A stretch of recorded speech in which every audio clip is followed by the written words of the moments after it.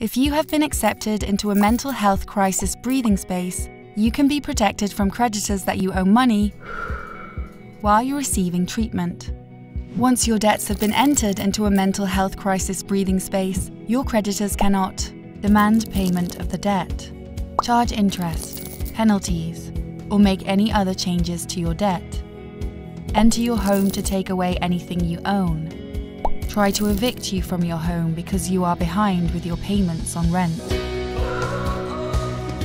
One of our friendly, specially trained mental health and money advice team members will contact you to explain what a mental health crisis breathing space is, remain in touch with you and your health and social care team to see how your treatment progresses, answer any questions about your mental health crisis breathing space from your creditors, obtain your credit file so we can protect your debts.